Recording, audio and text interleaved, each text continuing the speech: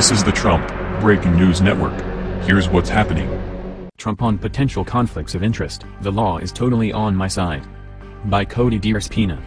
President-elect Donald Trump is facing more potential conflicts of interest than any other Oval Office occupant in U.S. history. And the billionaire businessman's response is, so what? Trump shrugged off any hypothetical entanglements that could occur due to his worldwide real estate enterprise and asserted the law stood with him during a meeting with the New York Times on Tuesday. I mean, I know that from the standpoint, the law is totally on my side, meaning, the president can't have a conflict of interest, Trump said. And I understand why the president can't have a conflict of interest now, because everything a president does in some ways is like a conflict of interest. Trump reverses course on Clinton, defends Bannon. According to a Congressional Research Service report issued in October, Trump is right. Because of concerns regarding interference with the exercise of constitutional duties, Congress had not applied criminal penalties for conflicts of interest to the president, the report stated. Consequently, there is no current legal requirement that would compel the president to relinquish financial interests because of a conflict of interest. The present model assumes the president will be tried in the court of public opinion before he takes office.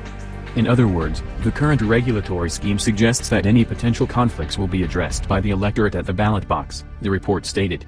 The majority of previous presidents, Lyndon Johnson, Jimmy Carter, Ronald Reagan, George H.W. Bush, Bill Clinton and George W. Bush, have voluntarily divested any financial assets.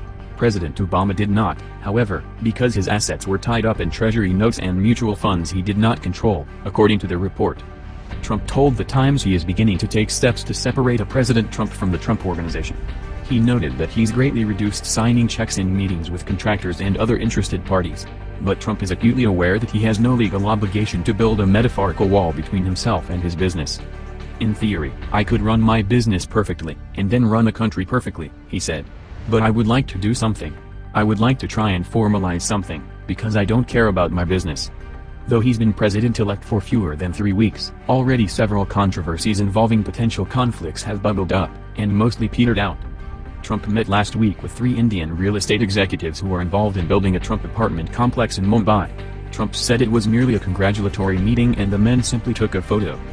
During a November 12 conversation with UKIP leader Nigel Farage, Trump allegedly brought up the topic of wind farms, the building of which Trump had previously tried to stop because the structures obstructed the view at one of his Scottish golf courses.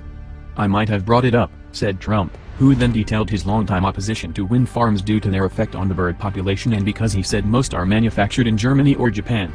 After Trump spoke with the president of Argentina by phone after the November 8 election, a report emerged from the country saying Trump brought up the topic of obtaining permits for an Argentinian office complex he's been trying to build. Both Trump and President Mauricio Macri denied the report and the source of the rumor later said he was joking. The Trump International Hotel, which opened in October in Washington, D.C., is, Trump admits, a hotter brand than it was before. I can't help that, but I don't care, he told The Times. What will truly serve as a check on any potential conflicts, Trump said, is the chance he has to serve the nation and govern effectively.